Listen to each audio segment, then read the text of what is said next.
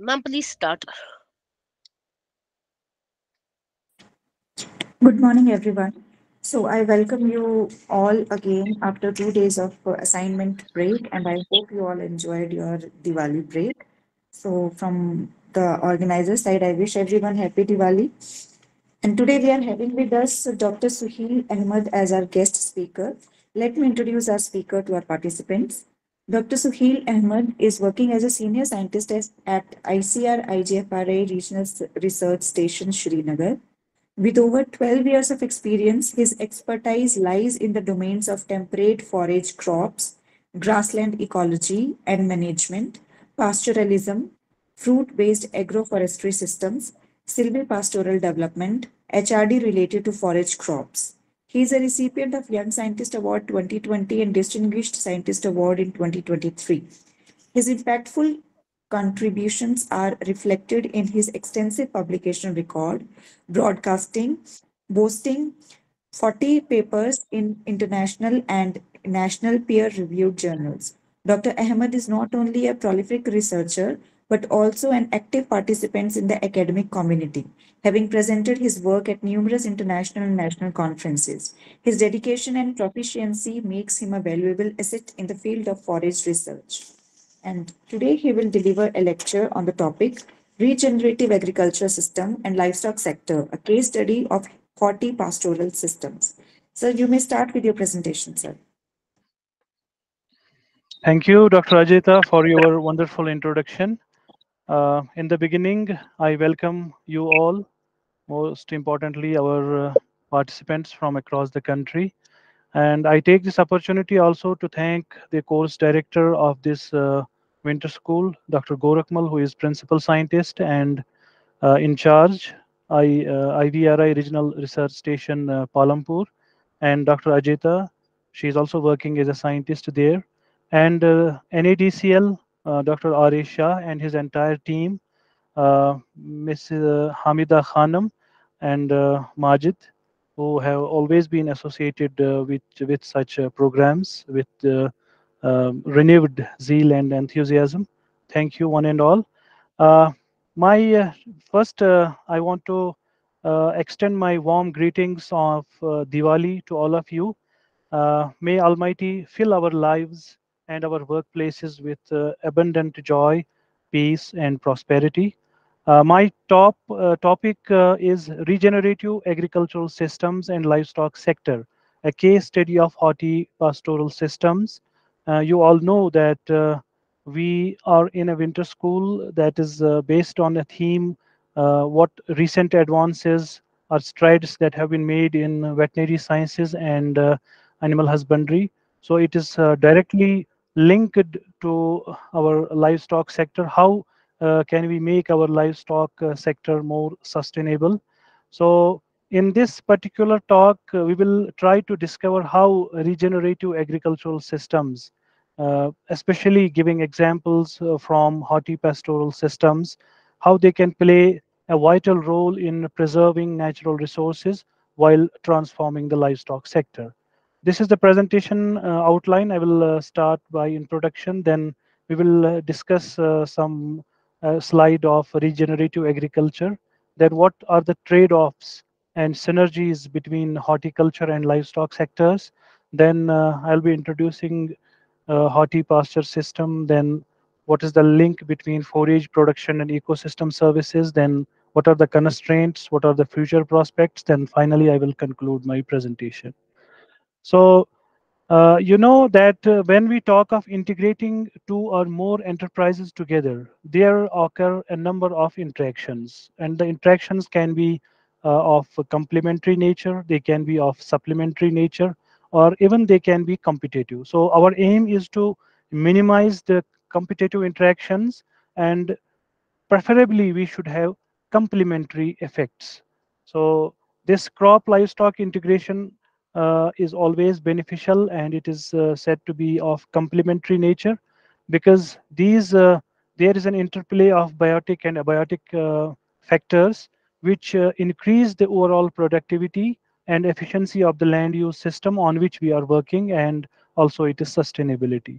So sustainable term, as you already maybe knowing that this came in early 90s or late 80s, we can say. So this was a system. A system can be referred to as a sustainable system, which enhances environmental quality as well as conservation of the resource base on which a particular system is based.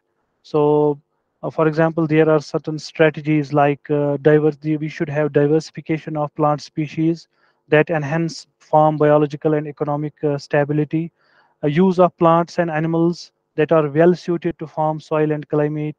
Then we should give preference for farm generated resources over purchased goods or inputs that we use. And it is a policy of the government that they are advocating reduction of agricultural inputs, like we should decrease the use of, say for example, urea. And that's why government is promulgating natural farming or organic farming, which are also part of what we call as regenerative agricultural systems.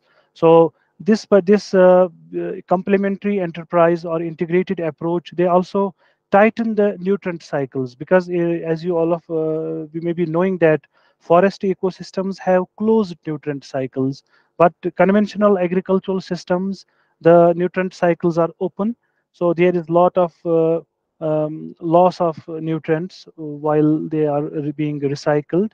So we need to lessen that loss. We need to tighten the nutrient cycles. So then obviously livestock integration is at forefront so far as regenerative agricultural systems are concerned. So we are concerned that management of livestock should be done at low densities. We should have less stocking rates, because we have in certain areas enhanced grazing pressure. The herd size is more, so it should be appropriately scaled to farm size. Then obviously soil conservation and improvement practices like use of cover crops, living mulch, which are central to the theme of regenerative agricultural systems. Then obviously controlled use of livestock manure or legumes to replenish or recycle the nutrient losses, creation of an overall net positive effect on the environment. If you see from this slide, this is from one of the papers of Dr. Lal. He's a prominent figure in agriculture working on carbon sequestration. That these integrated systems, they help in soil and water conservation. They help in adoption of mitigation of climate change. We know that climate change is a pressing problem in today's world. Already, the the rate at which the carbon dioxide is, I mean, increasing in our atmosphere, it has crossed 450 uh, ppm of carbon dioxide, which was only 280 ppm before industrial revolution came. So then this also, if we talk of sustainable development goals, these also help in addressing hunger, because they help in diversification of produce. So obviously there will be food, fodder, and nutritional security. Then obviously what is more important is human well-being. There will be increased health benefits. The farm income will be enhanced. There will be poverty alleviation, and what is the need of our, that is the sustainable land use. Now if we talk of regenerative agriculture, there are basically five principles. One is that any agricultural system, for example, we talk of conventional agriculture, the soil is rarely covered. We go for frequent tilling or cultivation operations. So in regenerative agriculture, what is advocated, that minimum soil disturbance should be there. For example, conservation agriculture is a form of regenerative agriculture where they advocate minimum tillage or zero tillage. Then we should maximize crop diversity. There should be crop rotation, that is incorporation of legumes or incorporation of perennial crops. Perennial crops, by their perenniality, help in covering the soil for a longer duration as compared to annual crops. Then maintain living root year round, because this maintenance of living root is important, because we know that this root turnover is also an important factor so far as nutrient availability is concerned. There will be increased nutrient availability in the soil, then ultimately that will be reflected in the productivity of plants, and that will go in the chain, and that will ultimately be used by the livestock. So integration of livestock is also central to regenerative agriculture. So my topic and my aim of this talk is that how these hortipastoral systems, because this is a case study where I will be focusing more on hortipastoral systems, they help in at least using all these principles of regenerative agriculture. So my focus of the talk will be how these forage cover crops or perennial grasses and legumes, they help in keeping the soil covered, they help in minimizing soil disturbance or maximizing crop diversity, because if we incorporate grass legume mixtures in a particular system, there will be enhanced crop diversity. So when we grow pasture crops in fruit orchards, that will help in integrating livestock in horticulture production systems. So because of, I already mentioned that because of perennial nature of grasses and legumes, that will help in living mulch. So we will be having living root year round. So if we come to trade-offs and synergies between horticulture and livestock sector, this is a photograph which represents hortipastoral system. You can see apple having in alleyways, and in between the alleyways, what we call as a driveway or the interspace between two rows of trees, that can be really well used for growing perennial grasses and legumes, which will be used by the livestock as fodder. So if we talk of horticulture sector and if we talk of livestock sector, both the sectors are important. Livestock sector, I think you all from majority of the participants will be from livestock sector. You know, it contributes about one third of the agricultural GDP. So is the case of horticulture sector. So if we integrate these two sectors together, so we can increase the rate of their contribution towards GDP by to up to 60%. So it will be maybe 60 to 66%, or almost two-thirds, from one-third to two-thirds. So these horticultural systems, these are the synergies between horticulture and livestock sector, that they both contribute immensely to the gross domestic product. And in case of hilly states, for example, Himachal Pradesh, Uttarakhand, UT of J&K and UT of Ladakh, they contribute more than 40% to the agricultural GDP. So both the production systems, I mean livestock based systems as well as horticulture based systems, they are the ideal strategies to provide food, nutrition, and income security to the people. So if we talk of horticulture sector, we are concerned that the horticulturists, the scientists, the research diaspora, the policymakers, they are concerned with managing fruit orchards. But managing fruit orchards involves both the management of orchard trees and the orchard floor, that is the soil on which these fruit trees are grown. So orchard floor management has not uh, got that particular attention which these fruit trees or orchard trees have got. So orchard floor management is vital to tree health. It's important so far as yield is concerned. It is important so far as fruit quality is concerned. So standard management practices that have been advocated in developed nations, they include maintaining a vegetation-free tree row and a grass-covered alleyway. You can see the second picture. We have on either side of, this is high density orchard. On either side of the tree row there is tillage, and in between tree rows there is a grass strip. So this system can be very well. I mean, because in Uttarakhand, in Himachal Pradesh, in UT of J&K, there is lot of area under apple, under fruit crops. So this system can be adopted there. And in also in other parts of the country where other fruit crops are grown like amla, so we can have amla based hortipastoral systems, we can have mango based hortipastoral systems. Studies have been conducted on those systems as well, but here I am focusing on apple based hortipastoral system. Then this system effectively controls weeds and creates a favorable environment for the fruit trees. Now, if we come to livestock sector, we know that this is a main driver of socio-economic upliftment in rural India, especially. So, but so far as livestock sector is concerned, we know that livestock sector also has some challenges, and one of the biggest challenges that educate availability of quality fodder. So, and livestock wealth is more equitably distributed than that of land. Livestock act as the insurance against frequent crop failures that we observe in so many parts of India where farmer suicides also take place. So, if we take the example of Rajasthan and Maharashtra having almost similar agroclimatic scenarios, but we can see more farmer suicides in Maharashtra as compared to Rajasthan. In Rajasthan, there is livestock sector which safeguards them against frequent crop failures. So, if we then, in view of the rich interaction between crop and livestock, it's being increasingly realized that integrating livestock in a system approach would arrest the sustainability concerns, which are the keys to countries' food security. Then we know that farmers have limited land. The land is a limiting factor. There is a focus on um, cash crops. Farmers prefer cash crops rather than forage crops. So they cannot earmark adequate land for fodder cultivation.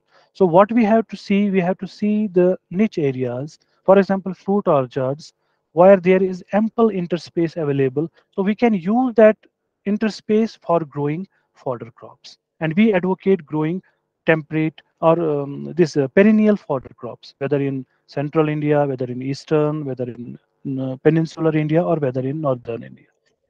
And one more problem is that with the increase in livestock population, as you already know that there is, as per the census of livestock census is done 5 yearly. So there is increase in livestock population. So we have to, we have, there is also increase in human population.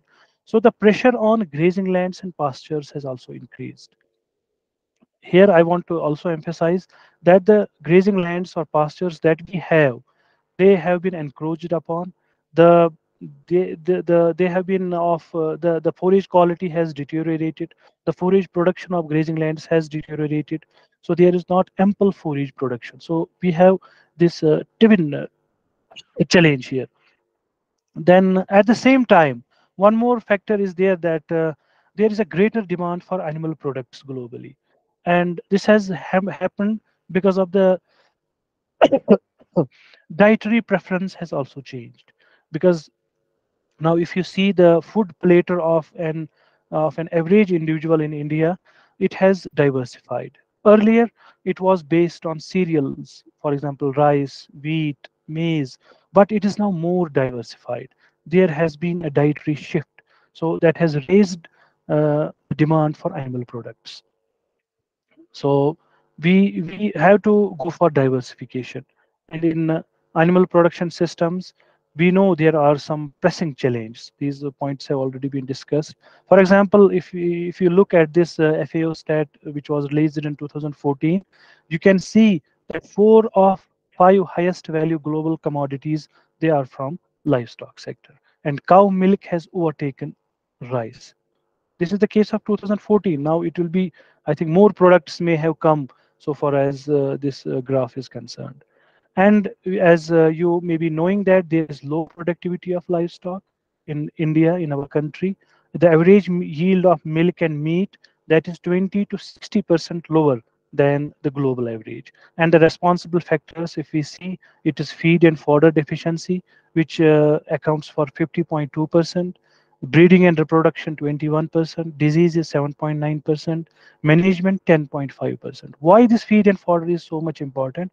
Because if we go for breeding approach, for example, we may be using some elite breed, but unless and the production potential will be realized only if we give it appropriate quality fodder. So that's why the its ratio is more, its proportion is more as compared to other factors. Then if we come to horticulture sector, the average productivity of fruits is lower. And if we see one synergy here, we are number one in fruit, vegetable production. We are number one in milk production.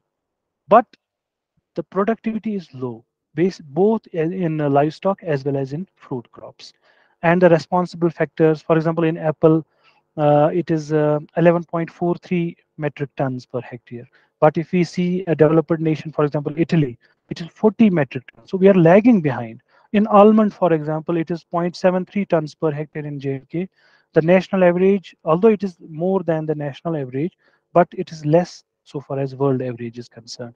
And the responsible factors are, we have old senile orchards, disease-ridden pests are there, rootstock and new cultivars are there, pollination management, then poor orchard floor management practices. There are a lot of weeds which come up in the interspaces. They hamper the productivity of fruits.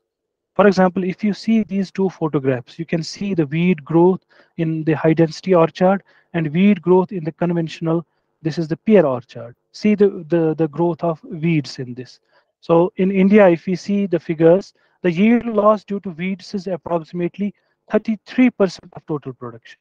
And on an average, 30% of the total production cost is spent on tillage operations. So there is a lot of resources that are being used so far as cultivation or tillage operations are concerned. And in regenerative agricultural systems, we advocate that minimum tillage or minimum soil disturbance should be there. So efficient weed control is therefore necessary for profitable fruit production. These again, these two photographs, for example, lot of weeds are there in this. This is an almond orchard. I have taken these photographs from one from the farmer's field, and one we had a VD check in one of our experiments on almond-based hortipastoral systems. This weed is Hypericum perforatum, and this white-colored weed, this is Anthemis scotula, a very obnoxious weed in temperate areas. This weed, if livestock ingest this particular weed during grazing, the smell of this weed comes also in the milk. So you can see the obnoxious nature of this weed. And if in the previous slide, a lot of weeds belonging to several plant families. This particular is Sinapis arvensis. Then there are this red colored, this is wild poppy, then other species belonging to like Anthemis scotula, uh, then one more species, Plantego lanceolata, others belonging to other like species. Then if we see the previous photographs and this particular photograph, this is the proper orchard floor management practice. You can see the clean orchard. In the first photograph, this I have taken from the farmer's field.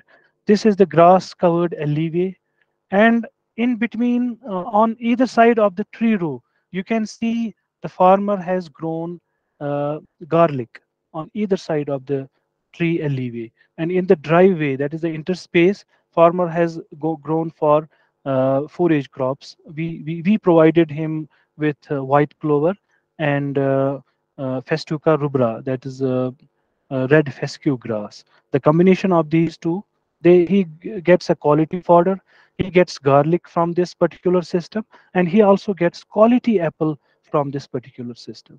And in the last photograph, for example, this is a conventional orchard. This is not a high density orchard, but you can see how good this management, how good this orchard is looking, because the farmer, we also provided him here red clover and Lolium multiflorum grass, which is locally known as makhan grass in Haryana, Punjab, and Himachal. There are varieties also released from Palampur University and from Punjab Agricultural University, so far as this lolium grass is concerned. And it is considered a very good palatable grass in temperate areas and in subtropical areas as well.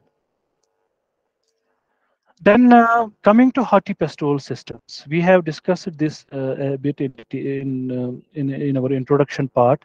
Basically, we had an experiment on fruit-based agroforestry systems with one of our neighboring institutes, that is the Central Institute of Temperate Horticulture. We used a few legumes and few grasses in this particular combination. You can see the first photograph where white clover and Dactylis glomerata is there. In second photograph, only grass is grown. And you can see woman harvesting Dactylis grass, taking first cut off in the first year. And this is grass legume intercropping, tall fescue grass and red clover intercropping in this particular experimental plot.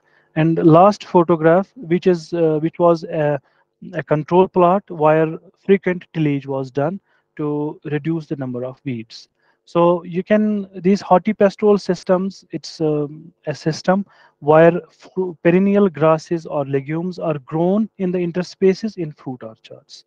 So the area under different fruit plants in the state of, in erstwhile state of J&K was about mm, 3,38,528 hectares, and the area is correspondingly on the lower side in Himachal Pradesh and Uttarakhand. So there is also a lot of area, almost 60%. If we take the example of northwestern Himalayan region, 60% of the net cultivated area is under fruit crops. So this is a very important niche area for our livestock sector. So there exists this lot of scope in introduction of fodder crops as intercrop in orchards, and this particular uh, system or practice has by and large remained untapped for fodder development. And this is a sustainable land use option, as already we discussed a lot about this. This can be a regenerative system as well. So utilization of orchards as a niche area for forage resource augmentation will ensure food and nutritional security, because there will be diversification. We can get fodder, we get food from this particular system, we get fuel wood from this particular system which we use during winter, and uh, we get living mulch throughout the year in this particular system. So all the principles of regenerative agricultural system which we discussed in the beginning, they are being followed, they are being taken care so far as this particular system is concerned. So if I for example uh, give a gist of this apple-based horticulture system, this is suitable for temperate areas. We can use apple, any variety of apple. We had gone with red gold cultivar of apple, and there are a lot of apple cultivars that are being grown now in high density as well as conventional orchard system. So we advocate dactylis, lolium, and tall fescue grass in combination with red and white clover in temperate areas, which give a fruit yield of 15 to 20 tons per hectare, forage 10.9 tons dry matter per hectare, and the number of ACU, adult cattle units, which 5 to 6.5 per hectare. So almost 15 to 18 sheep uh, can graze in 1 hectare of orchard land, which has been grown where the interspaces have been grown with dactylis, lolium, tall fescue, or their combination with red or white clover. So we can get, say for example, if we use 40% green fodder, that can be used from April to September, and we can also conserve the if the fodder production is more, so we can conserve the forage in the form of hay, which is a usual practice of farmers in UT of J&K. We can also go for silage making of these temperate grasses and legumes. Recently, we conducted an experiment on using these temperate grasses and legumes, whether they could be ensiled or not. So last year also we did one trial on this, and this year we repeated this. So they can very well be used so far as silage is concerned. And one breakthrough we got during this particular year is that apple leaves are also a very good fodder. They are as good as the fodders which are available in, say, for example, subtropical or tropical areas. They are almost comparable. The fodder quality is very good in these apples. So immediately after harvesting apple fruits, we can go for pruning operation in apple orchards, and the pruned this leaf, they can be fed to livestock, and we can also conserve, because in most of the apple which has fallen down or which are not of good quality or which are of C grade quality, they are sent to some industries where uh, apple juice is extracted, and after extraction of apple juice, the leftover, what we call as pomace, that can also be used as livestock feed. This year we have gone for one experiment. We have used apple pomace, apple leaf, and some grasses or legumes in combination. So hopefully we will be getting very good results so far as this experiment is concerned. Now, if we see, you know that in temperate areas, we have four agroclimatic zones. We have temperate zone, we have intermediate zone, we have subtropical zone, and we have cold arid zone of, say for example, in Himachal we have Lahore Spiti, in and we have entire UT of Ladakh coming in this particular zone, where apricot and apple are grown, predominantly apricot, but now farmers are also growing apple. So this is the list of fruit crops that are grown in these particular zones.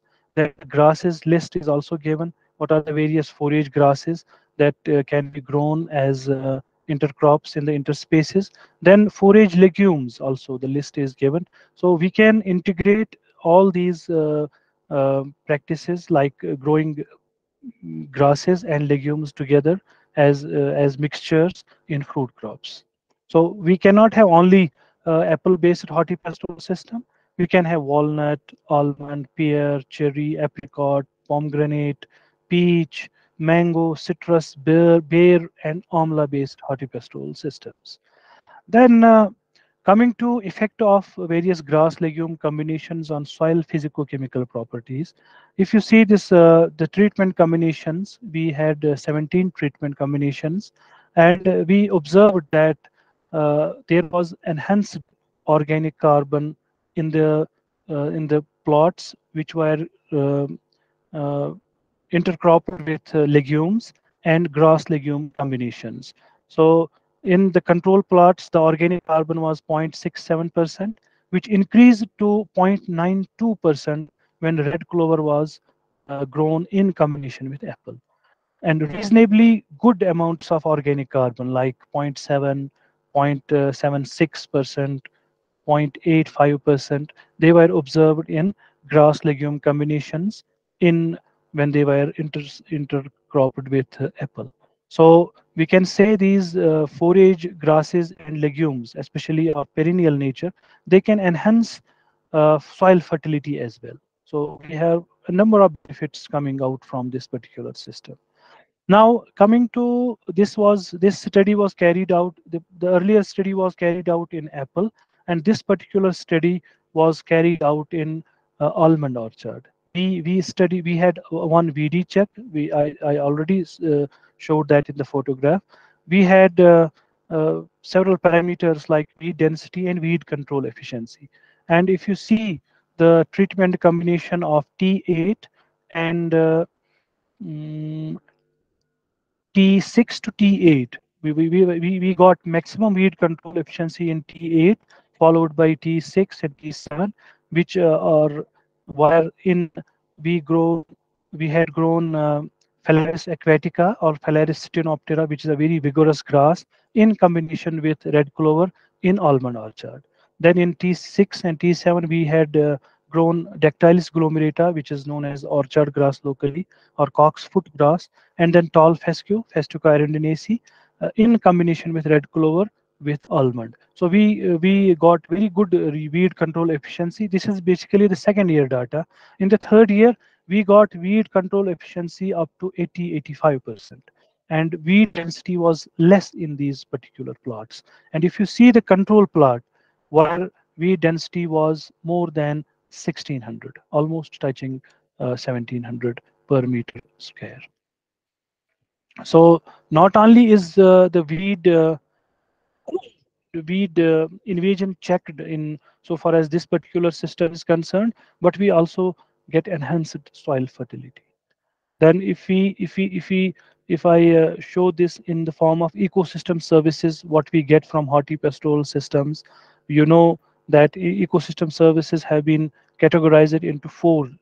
For example, provisioning services, the direct benefits or tangible benefits that we get from a particular system, then regulating services, then supporting services, and cultural services. For example, we get diversified output in the form of fruits, in the form of fodder, in the form of livestock products, fuel wood, then genetic resources. Then we can also get biochar from the pruned wood that we get from after pruning of these branches of apple. We know that pruning is an animal operation. So we keep on getting this pruned wood from a particular system. So we can use that for biochar making. There are technologies how to make this biochar, which again can be used as a soil amendment, and which again will increase the soil fertility of the soil. Lot of studies have been carried out by Indian Institute of Soil Science so far as this biochar is concerned. Then coming to regulating services, we can have pest, disease, and climate regulation, because when organic carbon is increased in a particular system, so that helps in carbon sequestration. Uh, the carbon dioxide which has accumulated in the atmosphere, that is being used by the soil. So that's what we call as carbon sequestration. That's being used by the plants as well. So this is a very, as we as I said, that this is a locked nutrient cycling system. So these legumes, if they are incorporated in a particular system, they help also in pollination.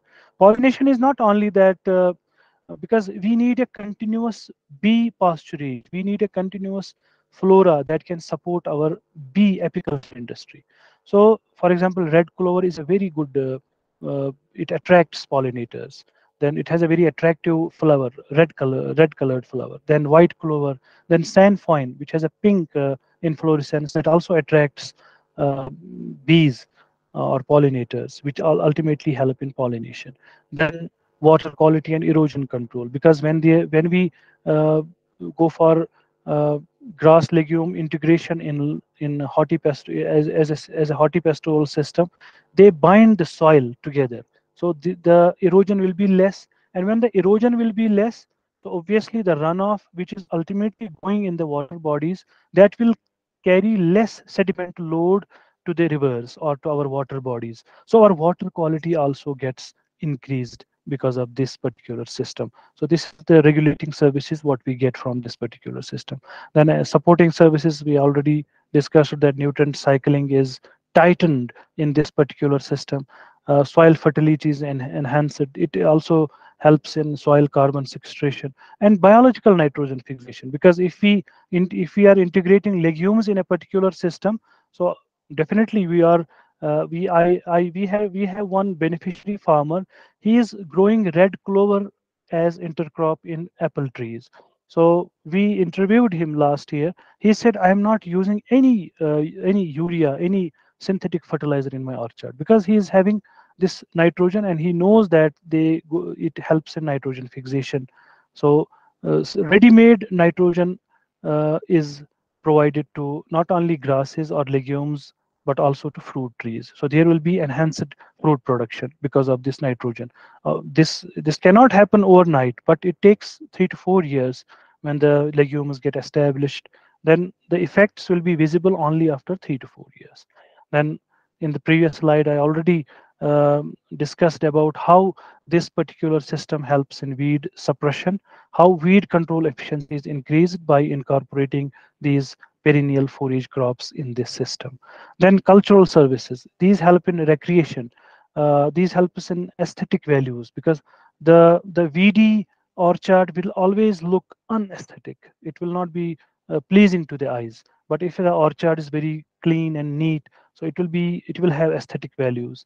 People have a very strong bond with these orchards. So there is some sort of spirituality. They go for, say for example, evening walk or a morning walk in the orchard. Then then one concept on the lines of ecotourism, we have one agri-tourism or horti-tourism. So that is also a cultural service. So this is they also help in that respect also. So if we integrate all these services, so we get a lot of from this particular system. So again, this is the slide which shows principles of regenerative agriculture. Why I have again shown this particular slide? Because now I think all of you got the idea that these perennial grasses and legumes, they help in keeping the soil covered, they help in minimizing soil disturbance, they help in maximizing crop diversity, they also help in integration of livestock in a particular system, they also maintain living root throughout the year. So all the principles of regenerative agriculture are being taken care so far as these hortipastoral systems are concerned. Now, what are the constraints and what are the challenges that we face so far as these hortipastoral systems are concerned? Obviously, there is lack of awareness about the short and long-term benefits of hortipastoral systems among the farmers and other stakeholders. Not only the farmers but other stakeholders, for example horticulturists. Horticulturists, they don't have enough knowledge of these forage crops. They don't have enough knowledge of perennial forage crops, what are their advantages. So that also needs to be, need a multi-stakeholder platform where people from horticulture, while people from livestock sector, while people from agronomy, or who the people who are working on forage crops, they can sit together and devise the strategy accordingly. Then quality planting material. This is generally not available. We talk of seed availability in forage crops. Although in oat, in berseem, in cultivated fodder crops, seed is available. But when it comes to perennial forage crops, seed and seed or planting material is a limiting factor. So that has to be taken care of, not by all the stakeholders. I mean, then in hortipastures, it's not that easy what we say, because they can be highly productive but they are complex to design, and they manage, because management is a bit difficult because you are integrating tree forage animal interface. So there is fruit tree, there is forage crop, there is animal, that has been integrated into the system. So there is a three-way interaction, so we have to take care. The management becomes a little bit tough in the initial years. Then, obviously, insufficient research, extension, and capacity building, because we do lot of extension under TSP, under SCSP, under Mera Gaon, Mera Goro programs in collaboration with Animal Husbandry Department, in collaboration with Sheep Husbandry Department. Few days back, we had an exposure visit of farmers, sheep breeders from Sheep Husbandry Department, and I talked to the higher authorities, to the director, to deputy director of sheep husbandry department. They also said that there is a need of more extension and capacity building, not only of the farmers but also of the department personnel, because I could see that the people, the veterinary surgeons from the department, be it sheep husbandry or be it livestock be it animal husbandry, they don't have adequate knowledge of forage crops. They were not able to, I mean, name three or four forage crops. They know about oat, but they don't know about what are the varieties that are suitable in different agroclimatic zones. They don't have any idea of perennial grasses, perennial legumes. So that thing is lacking, and that needs to be worked upon. So we need multi-stakeholder platforms wherein all the all the stakeholders can be invited, they can discuss, they can devise the strategies accordingly. And there is a lack of a national agroforestry mission or an agroforestry board, or we can say a national fodder board or a state fodder board. We don't have such thing, like at policy at planning level. Although we have a national policy on livestock, we have a national policy on agroforestry, we have a national policy on forestry, but we don't have such things so far as fodder crops are concerned. So our future thrust, that should be definitely on designing suitable hortipasture systems for different land use types and agroclimatic regions. So crop, pasture species, what are the various grass species that are available? What are the various legumes that are available?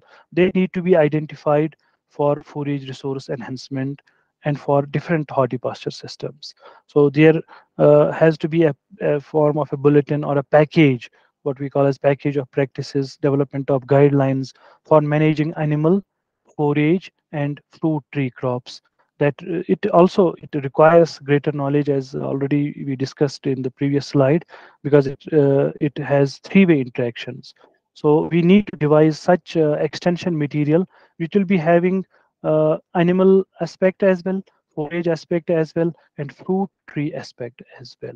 So that will help in devising or designing these suitable hortipasture systems, and the farmers can adopt these hortipastoral systems for augmentation of forage resources and for other ecosystem service benefits.